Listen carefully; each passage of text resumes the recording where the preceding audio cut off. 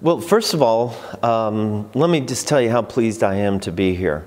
It's really an honor to be part of this process. You know, it's not that long ago that the OECD released a report that showed illicit trade was growing rapidly worldwide across, multiple sectors. And they also showed that this was happening increasingly through illicit trade in small parcels. This is exactly, what's happening here at the UPU is looking at how illicit trade goes to the small parcels. And what's impressive is how swiftly the UPU has responded to this problem.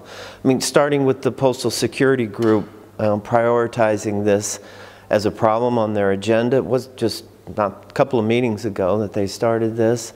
The Secretariat reached out to your global network of postal services, trying to learn from them, where the problems were, where they could use some help, to the creation of an expert team, and then today the signing of an MOU with the private sector, drawing on our expertise. So it's really been, an exciting journey. I'm glad to be here, and it's very impressive how swiftly the UPU has acted on this.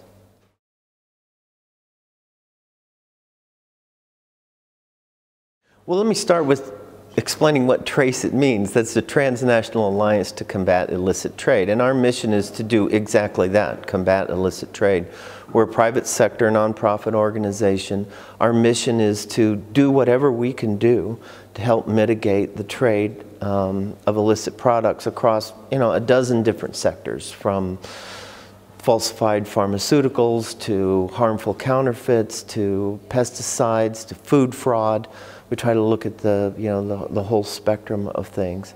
So the way we go about fighting illicit trade is somewhat unique. We address it across multiple sectors, and we're looking at the commonalities. That's what's unique about TRACIT, is that we address illicit trade, and I try to identify the commonalities. Now, one of those commonalities is where illicit traders from different sectors might exploit the global supply chain. So you might imagine maritime container shipping is abused and exploited by illicit traders for all different types of illegal products. Same thing for e-commerce websites that are used to sell products, which brings us to the UPU. The Postal Service express carriage of small parcels is increasingly exploited by criminals to transport and distribute illicit trade. That's exactly what brings us here, is to collaborate with you and see if we can strengthen that part of the supply chain, see if we can close the gaps, eliminate some of the weaknesses.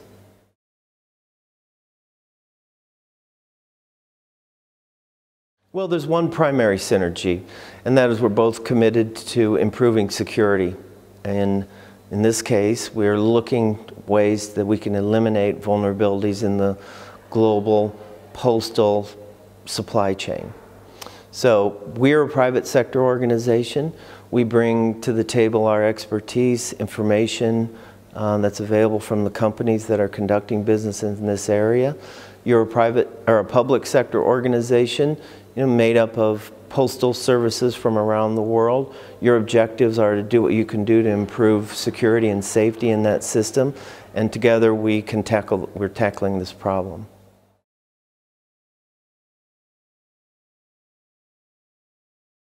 Well, the global postal network isn't involved in illicit trade as much as it's a victim of illicit trade.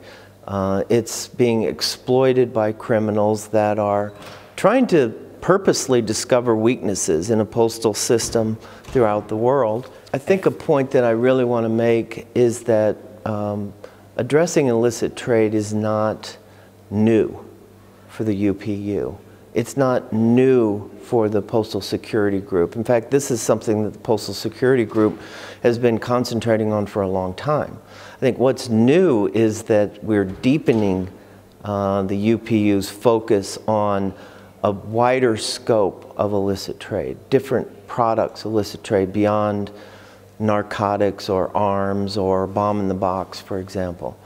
So that's why this project is so important, is that the UPU is doubling down and addressing the problem in a much more sophisticated, strategic way.